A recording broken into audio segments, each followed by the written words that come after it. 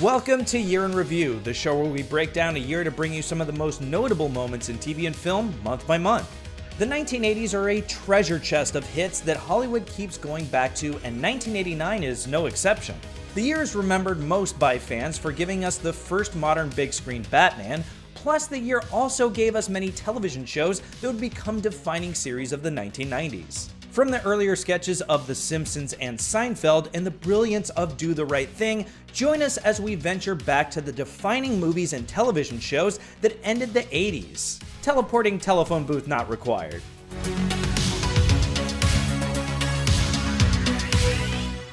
In 1987, filling in on The Late Show for a fired Joan Rivers, Arsenio Hall became the first black host of a late-night talk show. Though the Hall-hosted shows was a ratings boost, he left when his contract was up, saying that he had plans to do other things. Other things meant co-starring opposite his friend Eddie Murphy in Coming to America and creating his own talk show with his own name. You are right. 500,000. As long as you're asking, why don't we go for a cool million? You do not think that would be too much? Hall's loose atmosphere, including audience dog chants and segments on things that make you go, the nightly series left a lasting mark on the landscape, but it couldn't survive the Leno-Letterman late-night feud after Johnny Carson retired.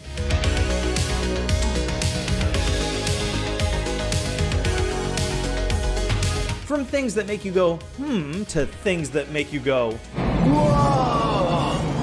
Following two endearing dimwits who travel through time to better understand high school history, Bill and Ted would become a beloved pop culture franchise for its ability to make you laugh with its characters instead of at them.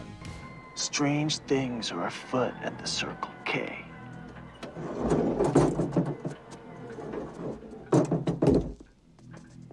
Dudes, you guys are gonna go back in time. Yeah!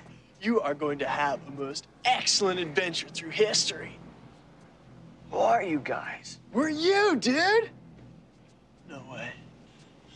No way. Yes way, Ted! Two sequels and an animated series would follow Excellent Adventure, and though the slacker buddy comedy would attempt to be replicated, it's safe to say that no other film has combined Van Halen with Socrates. Critics say Keanu Reeves and Alex Winter are just charming, goofy, and silly enough to make this fluffy time travel adventure work.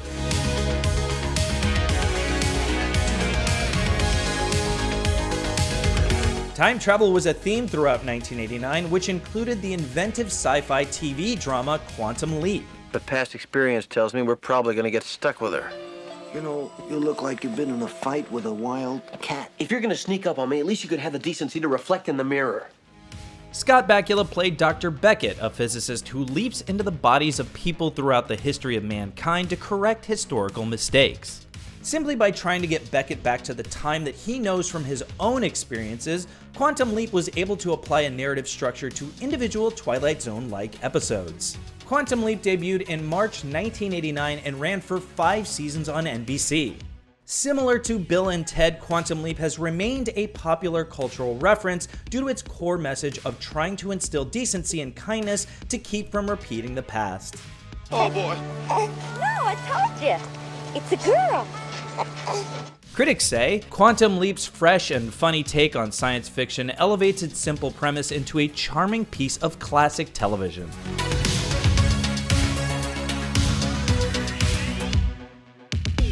I wouldn't get my hopes up, Lloyd. I'm sorry. It's just you're a really nice guy and we don't want to see you get hurt. I want to get hurt! Lloyd Dobler wants to feel something. At the start of Say Anything, the aspiring kickboxer and average student, played by John Cusack, has decided to ask out Diane Court, the class valedictorian, played by Ione Skye, immediately after graduating. Cameron Crowe's directorial debut hoists up the rom-com boombox for a new generation. It's set in Seattle just before grunge takes over, but of course still present in that desire to drop out of society and rethink what's an acceptable style and approach to life. Is this where we can add that since the setting is in Seattle and it was released in April, Say Anything offers a fitting John Cusack rain scene? She gave me a pen. Gave me my heart and she gave me a pen. Critics say one of the definitive Gen X movies, Say Anything is equally funny and heartfelt, and it established John Cusack as an icon for left-of-center types everywhere. Why is it always raining on sad Cusack?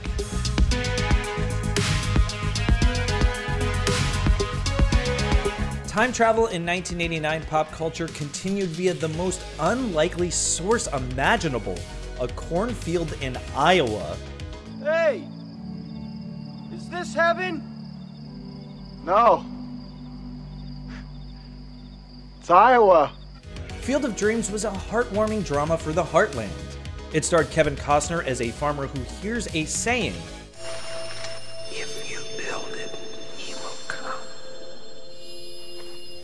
He doesn't know what it or who he is, but through a vision, he decides that it is a baseball field in his cornfield. Eventually, the disgraced Chicago White Sox of 1919 wander out from the stalks and start playing ball. Field of Dreams showcases the joy and spectacle of sports at the most reduced level without money or legacy on the line. It has built its own "they don't make them like they used to" legacy, however. In 2021, a regular season game between the Yankees and White Sox was played at the site of the film. With Costner in attendance, the game drew the highest TV ratings of any regular season game that aired that year. Critics say Field of Dreams is sentimental, but in the best way. It's a mix of fairy tale, baseball, and family togetherness.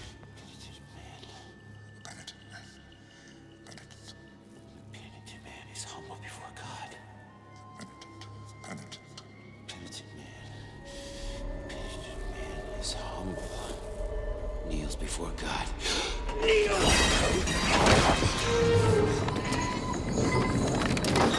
The third Indiana Jones film was a course reset by Steven Spielberg after Temple of Doom was met with a more divisive reaction than Raiders of the Lost Ark.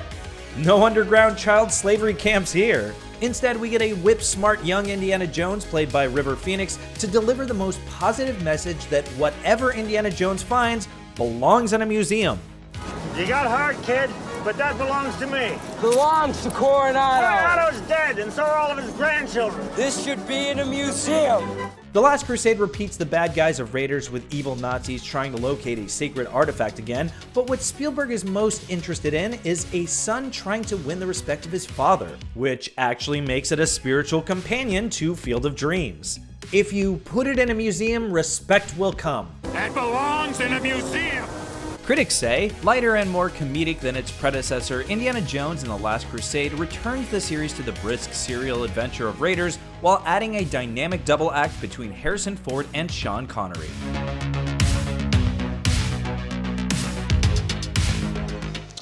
But you can't make an omelet without breaking some eggs.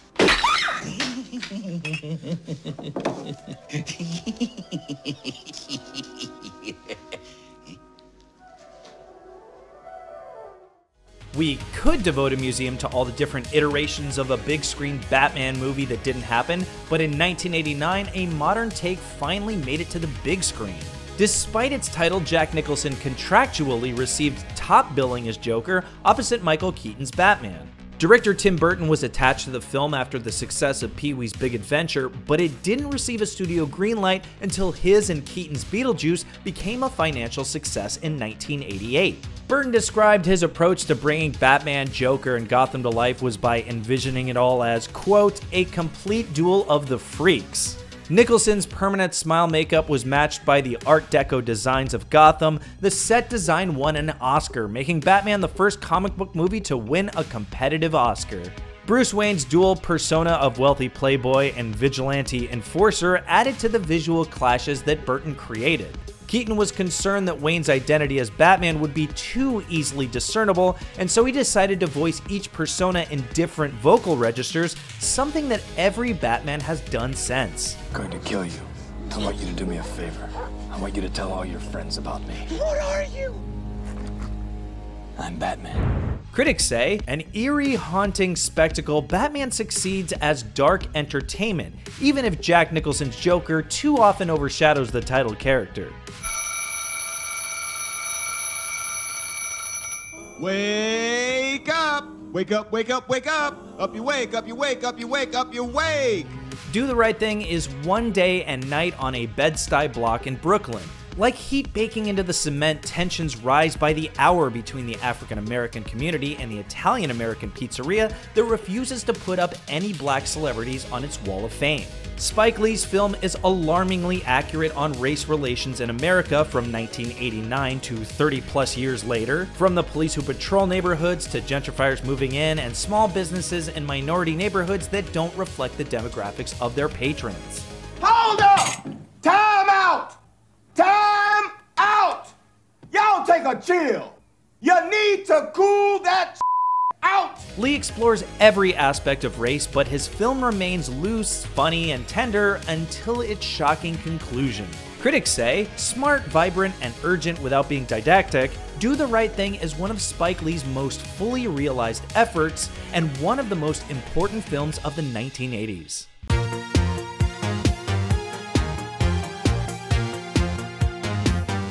So, you know, she called and said she wants to go out with you tomorrow night? God bless. Devil you. Yeah, well, not exactly. I mean, she said, you know, she called this morning, said she had to come in for a seminar, and maybe we get together. So, you know. Had to? Yeah. Had to come in? Yeah, but... Had to come in? Yeah, and but... maybe we'll get together? Had to and maybe? Yeah. No, I hate to tell you this, you're not going to see this one. Famously called The Show About Nothing, Seinfeld debuted in July 1989 and changed television comedy forever. Though Jerry Seinfeld had a wacky neighbor, what his show didn't have was a wacky premise. It simply was about friends who went about their day, careers, and love lives and tried to make sense of it all. The observation humor of reading people's body language or mundane discussions of button placements on a shirt dazzled critics starved for something new and exciting. Seinfeld ran for 9 seasons and left a lasting mark on pop culture. The first season mostly irons out the characters we'd come to love and shamefully see ourselves in. Though The Show About Nothing became the catchphrase descriptor, Seinfeld and co-creator Larry David actually pitched the show as the mundane occurrences in daily life that could become material for a comedian's stand-up routine. TV critics championed Seinfeld in its early seasons, even as it was slow to cultivate a substantial audience. But by season 4, Seinfeld cracked the top 30 in the ratings, and the rest is history, including a history-making deal during which all 9 seasons were bought by Hulu in 2015 for $180 million, a price too rich for everyone else, until Netflix secured the rights in 2021. Critics say Seinfeld's first season lays out the template for the show's unique style, effectively outlining the hugless, lesson-free humor that would later make it an oft-imitated classic. I was trying to lead the way. We needed a leader, someone to lead the way to safety. 1989 saw 2 timeless rom-coms with ellipses in their titles. When Harry Met Sally shares more in common with Say Anything than the ... after its title, however. Both films highlight how friendships with the opposite sex can make men better equipped to become thoughtful partners. In Rob Reiner's comedy written by Nora Ephron, that includes listening to a friend fake an orgasm in a restaurant to prove a point on the ease of manipulating fragile male egos. Are you okay? Oh, God. Ooh, oh, God. Oh. The classic scene with the perfect punchline was suggested to be performed as is by Meg Ryan to the delight of Ephron. When the script had become uneven, Ephron suggested Sally discuss faking an orgasm, but it was the star who took it to the next level, saying that she could do it on the spot at a crowded restaurant. Oh.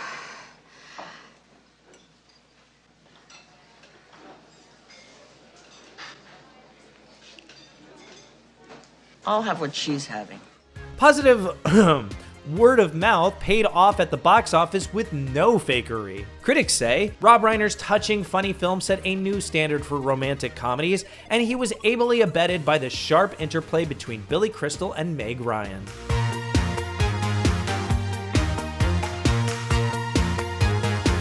NBC's Saturday morning audience was losing to the competition when it attempted a new approach, a live-action comedy filmed in front of a studio audience to try to take teens away from Saturday morning cartoons.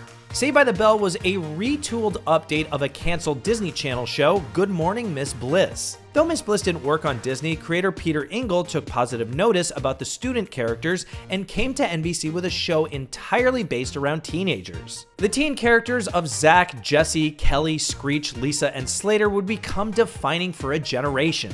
Though the show was as educational and informative as after-school specials, it was the lovable characters that made the PSAs go down easy. Some of which would become shared punchlines when kids got older and realized that the big, scary drug episode was about caffeine pills. Pills? You mean you really are taking drugs? I need them. Jesse, give me those. I need them, Zach. I have to sing. Jesse, you can't sing tonight. Yes, I can. I'm so excited. I'm so excited. I'm so scared. Jesse.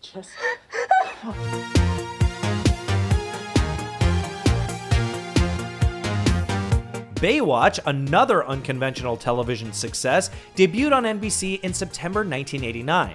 It only lasted one season, however. Yes, you heard that correctly, no need to rewind. While Baywatch did become the most watched American show on Earth, it became that through syndication. 1.1 billion people watched around the world at the height of its popularity. It was star David Hasselhoff who believed that there was still potential for the show, and he purchased the rights after cancellation and sold Baywatch in syndication to numerous US and international markets. Hasselhoff's popularity in Europe due to his music career helped turn Baywatch into a worldwide phenomenon that eventually reached back to the shores of the USA. Let's cue up Borat, shall we? Parker. CJ. Pleasure to meet you, CJ.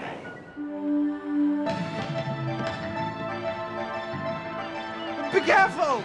Be careful, CJ! Throughout its lengthy run, the cast of beauties rotated around Hasselhoff, and the red swimsuits continued to shrink. While many aligned to mock the show, there is no denying how much the lifeguard melodrama dominated pop culture. But while the media focus was always on the skimpy attire and used dismissive terms like Babewatch, viewership was actually 65% female. A BBC study showed that women preferred tuning in to see other women saving lives instead of just being saved. So, see, Baywatch was important.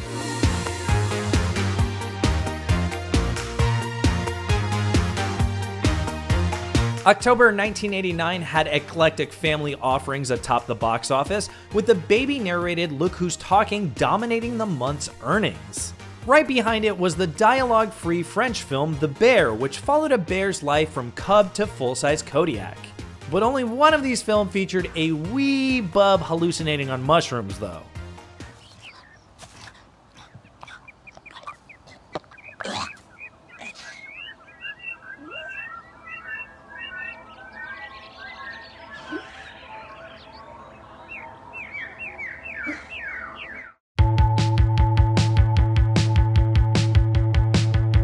With how dominant Disney animation has been from the 90s onward, it's hard to believe that there was ever a lull. But in the 80s, Disney found itself with more animation competitors than ever before. After some successful co-productions with Steven Spielberg's Amblin Entertainment, 1989 kicked off what would become known as the Disney Renaissance. This was where the studio returned to its roots and applied a musical format to classic fairy tales. And The Little Mermaid, released in November 1989, would kick off a decade of success from this approach. Disney plucked Howard Ashman and Alan Menken from the stage to provide a big new Broadway feel to the musical numbers. The Little Mermaid is the story of Ariel, a mermaid who dreams of being a human to pursue a land prince and makes a deal with Ursula the sea witch to be with him. The big musical moments are accompanied by her fish and waterfowl friends. Jeez, Mum, I'm surrounded by amateurs. You want something done, you've got to do it yourself. First, we got to create the mood. The result? Only the highest grossing animated movie of all time at the time of release. That was 211 million clams. Critics say The Little Mermaid ushered in a new golden era for Disney animation with warm and charming hand-drawn characters and catchy musical sequences.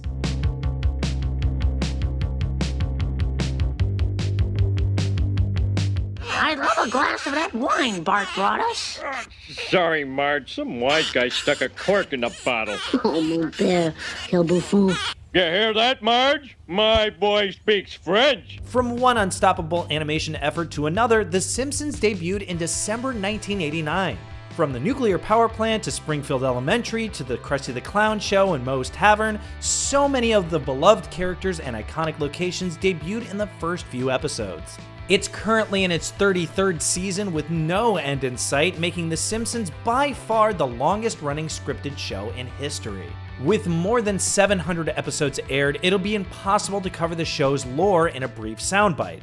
So let's look specifically at the program's introduction, a holiday special. The Simpsons introduced the principal family of Homer, Marge, Bart, Lisa, and Maggie Simpson through a very identifiable family problem, feeling the money crunch as Christmas approaches. First, the evil rich boss C. Montgomery Burns denies a bonus, then a second job has added paycheck deductions. The only gift that year becomes a greyhound kicked off the racetrack for losing too much. And with that, the teachable moment, the family dynamic of laughing off life's disappointments and overall unfairness, was set for the rest of the series. I don't know, Marge. Trying is the first step towards failure. Though the running couch gag would start in episode 2. Critics say The Simpsons' first season proves a quickly addictive introduction to America's animated first family with a run of entertaining episodes that set the stage for a groundbreaking series. Dad, didn't they invent Christmas tree lots so people wouldn't have to drive all the way out to nowhere and waste a whole Saturday? They invented them, Russ, because people forgot how to have a fun, old-fashioned family Christmas and are satisfied with scrawny, dead, overpriced trees that have no special meaning. My toes are numb. While Christmas introduced one of the most beloved television families in December 1989, it also became the backdrop for the third Vacation movie. The first two Vacation films found the Griswolds on the highways and skyways, but Christmas Vacation let them stay home, proving that it's not travel that makes Clark Griswold overreach in his attempt to give his family perfect old-fashioned fun, it's just Clark Griswold. Critics say, while Christmas Vacation may not be the most disciplined comedy, it's got enough laughs and good cheer to make for a solid seasonal treat. While the critical reception was average, Christmas Vacation has become a seasonal staple and surely has made neighborhood lighting competition fiercer. Oh, Clark, it's so lovely. You deserve a home like this to spend Christmas in. With 1989 being such a formative year for new television shows, we had to leave off several popular movies in the summary. In this year, we saw sequels like Lethal Weapon 2, Back to the Future 2, and new franchises like Honey, I Shrunk the Kids, Weekend at Bernie's, and Kickboxer. Plus critically acclaimed hits like Driving Miss Daisy, Dead Poets Society, Sex, Lies, and Videotape, Born on the 4th of July, and Drugstore Cowboy. Also, while we mentioned many television shows, 1989 was also our introduction to Doogie Howser MD and Family Matters. In the end, 1989 gave us the first successful comic book movie, one of the most important movies of the decade, and a whole catalog of long-lasting television mainstays. Oh, and Roadhouse! We had to fit that glorious parade of mullets somewhere in here. You're too stupid to have a good time.